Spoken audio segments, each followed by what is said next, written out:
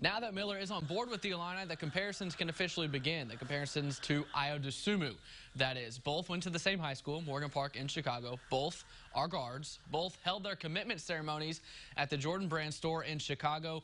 Both committed to the Illini, but that's where most of the comps end. Miller and Dosunmu are similar, yes, but it's not fair to compare the two, and Brad Underwood agrees. There's some similarities, but their style of play is completely different. And Adam's an elite shooter, and yet he's got enough game that he's he's a really good finisher with that athleticism and that contact. I think he's a guy who can get to the foul line a ton. They've got different genetics, and that's probably the biggest adjustment. Those two, the biggest difference.